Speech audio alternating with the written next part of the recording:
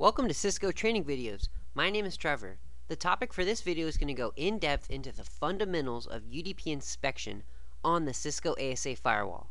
Let's begin. Let's first discuss some background on how the ASA operates. The Cisco ASA firewall is a stateful packet inspecting device. This means that the ASA is going to examine and document the state of every connection that attempts to go through it. The ASA utilizes a connection table to keep track of all these connections. When traffic is permitted to go through the ASA, a connection entry is formed in that connection table, and a connection flow is established. Packets from the source to the destination and its return traffic traverse the firewall using this newly formed connection flow in the connection table. Since UDP is a connectionless protocol, the ASA has to operate a little bit different. The ASA cannot track the state of the packet exchange process for most UDP traffic. The ASA can inspect UDP, though, using the XLate table, access lists, and the connection table. Even though UDP is a stateless protocol, the firewall treats it as if it were stateful traffic, and it documents it in the stateful connection table. Let's look at the following example to reiterate this. Let's say, for example, the access list that's applied to this external interface on the firewall is permitting UDP traffic on some random UDP port number. If host A sends a UDP packet on that port, it's going to hit that access list and it's going to be permitted through. Next, the firewall will either use an existing XLate entry or create a new one.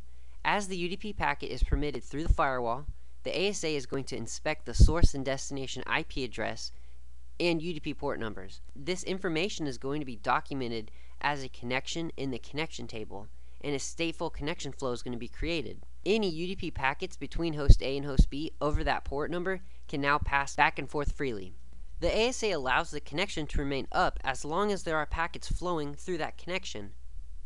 Since the ASA has no way to track the state of the packet exchanges in that UDP connection, it has no way to determine when the UDP connection is over. To solve for this, the ASA uses the UDP idle timeout to close connections.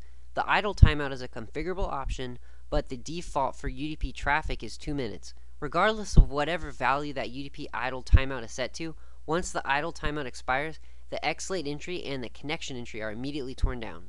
Alright, keep in mind there are exceptions to this UDP inspection process. One example is how the ASA handles DNS UDP traffic. To prevent malicious, abusive activity, the ASA uses a feature called DNS Guard. And DNS Guard only allows the first reply to a DNS request, and it blocks any other replies. This prevents massive amounts of traffic from being sent to one of your DNS resources in a UDP connection. I will be making a video in the future regarding DNS Guard.